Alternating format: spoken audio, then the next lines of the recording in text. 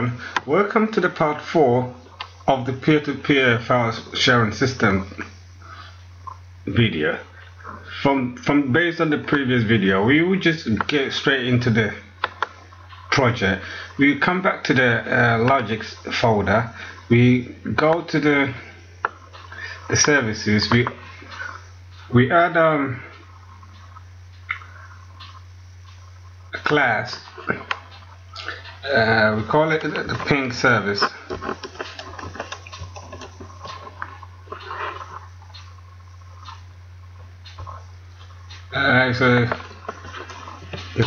It's a public class, and we let it implement the iPing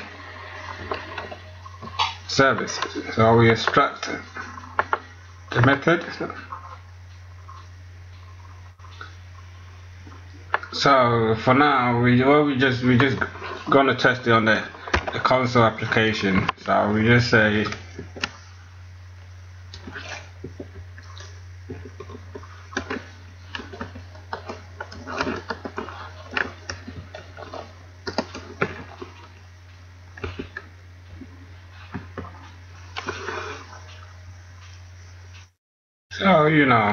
we're not gonna say a lot. So but for now, this is what we're gonna do. So we on the same folder, what we do is we add a new class. We call it peer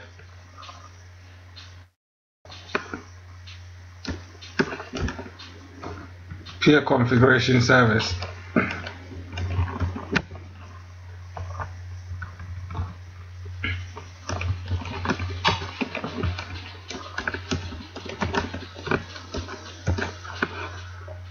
For now, we just move it to the correct folder and the correct file. So we call it, we implement the peer configuration service that we actually did earlier on. So for now, this is what we get once we extract the values. So what we do is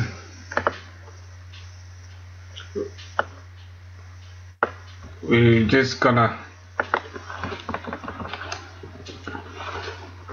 code a little bit of the methods and all that. So first of all, we just add the region.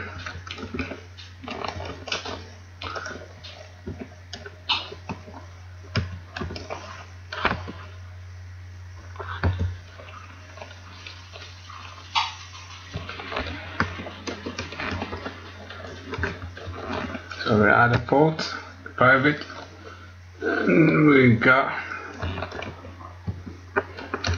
communication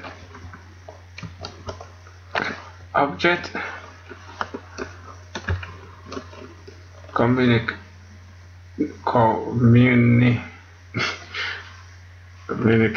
sorry man. Then we have 2+53 channel, iPing,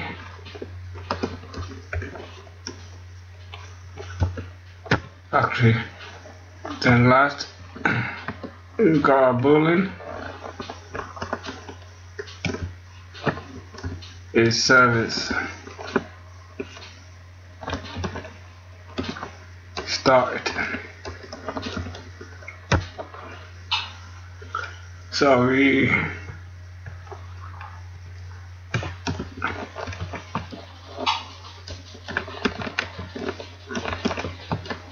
for our constructor will take a peer to implement the iPing service. So we have our peer here.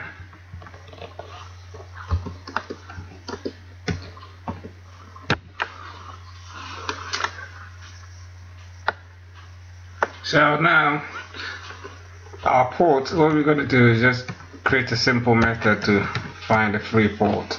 So the method, we call it find free port.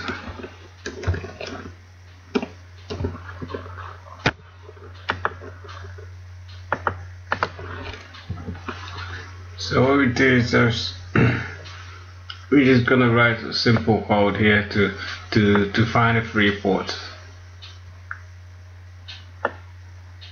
So what we do is initiate an integer port IP endpoint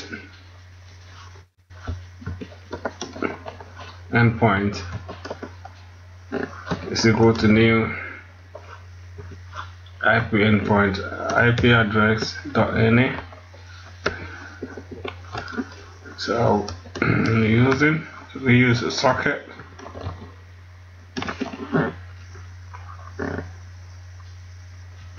Yeah, it's in system.socket. So if you're familiar with socket, then you understand what I'm doing now. And what we're doing is just finding a free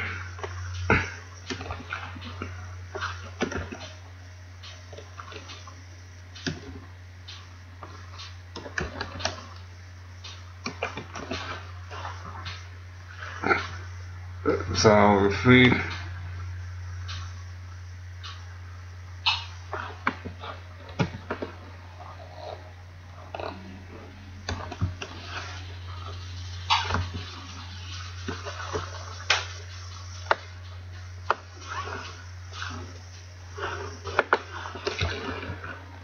so protocol type.ip, so we come in here.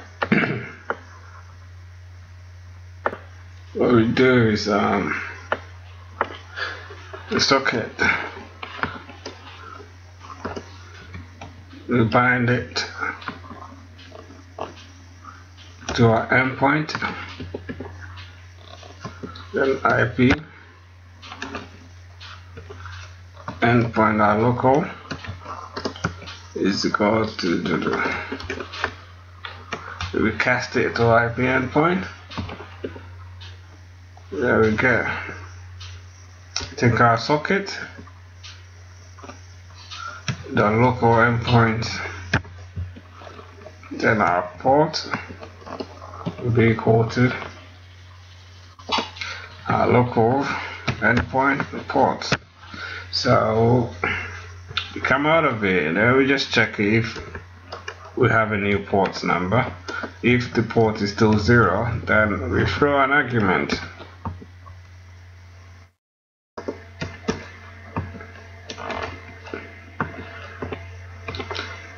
Otherwise, we return our port.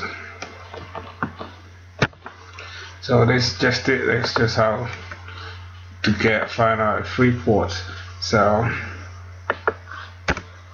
now we come into working on starting our service. So first we will this is just the main framework of our service. We will come back and write more code. So what we do is we disable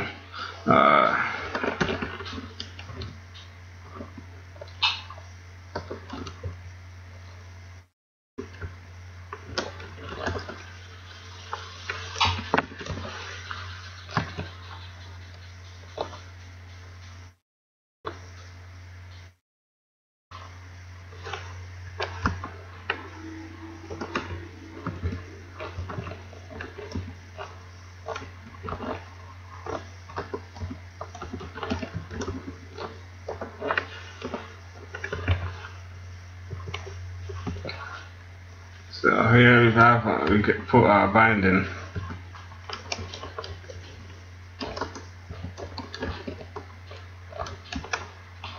We're going to use a netpeer TCP binding.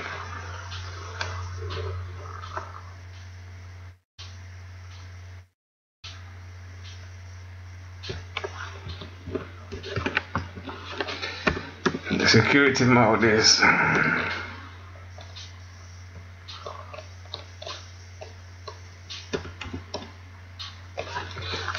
none.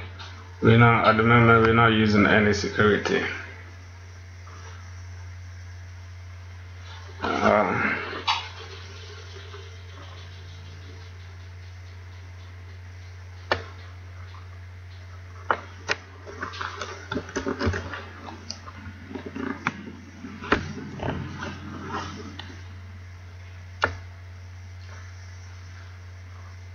So for now we've got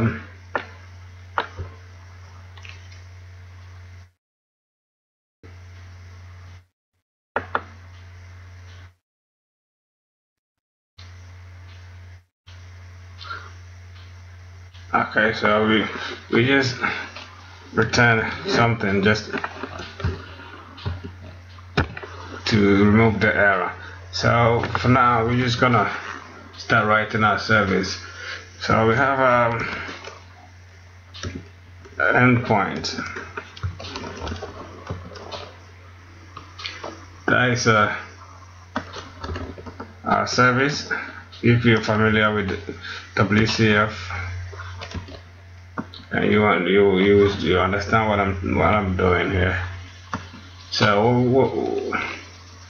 we get our contract description as of the what type of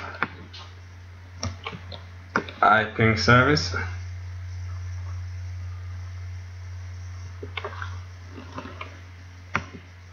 Then our binding,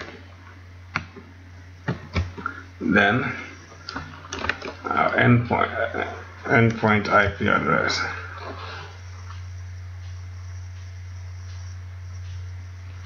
And point address.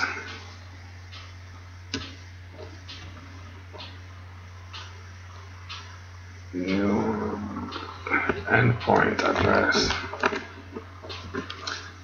And we put in our net P2P.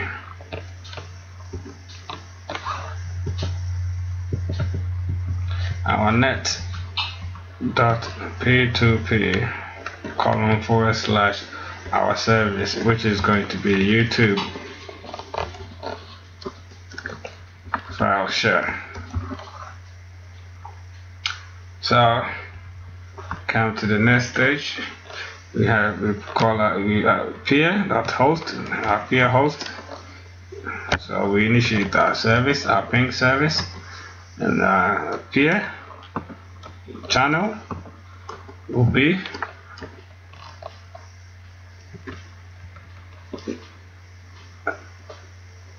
peer. First we initiate our factory. The new duplex channel factory, new instance contest.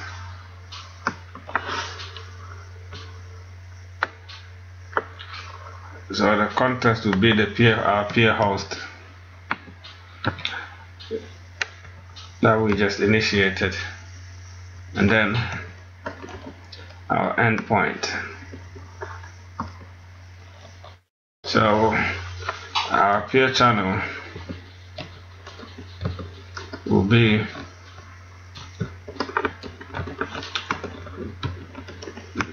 factory.create channel, and then the communication. This will instantiate the communication. We cast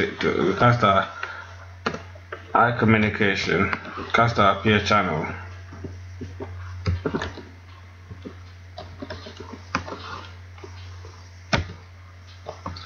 So we check if our communication is not empty. Still not empty. It's not supposed to be, but obviously if it's not empty, then what we do is we trigger an event. So we come to that. So inside the event we set our service started to true. So after that we just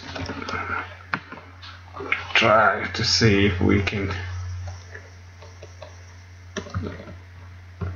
effectively open our communication channel. So we just test if everything is working nice.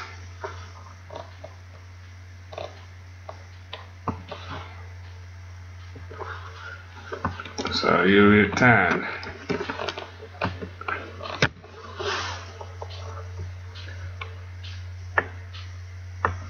what we do is we catch peer to peer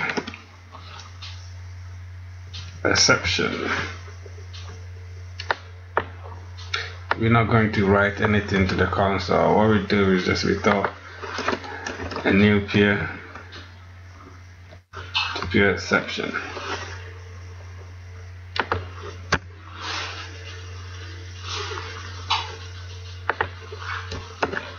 Write error establishing peer services, whatever it is. We just saw an error. So for here now, seems like we are up and running. So what we do now in this, and actually we have written the start code into the stop code. So what we're gonna do is we're just gonna copy the start method into the stop method, and then we change the start to stop here. So the stop method is very simple. What we do is we check if the communication is not empty. Now we close it.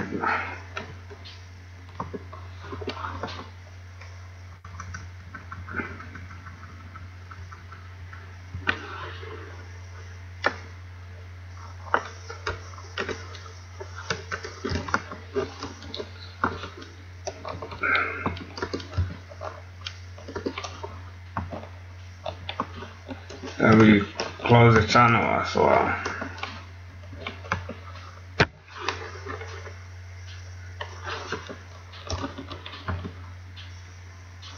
So in this case, I mean, we just know that we successfully closed it. I mean, if false is returned, then it's already closed anyway. So this is all that we have. So next video we'll move on to the test console.test to run some tests and put in some values and see what we're gonna get in return. Okay, for now, bye bye.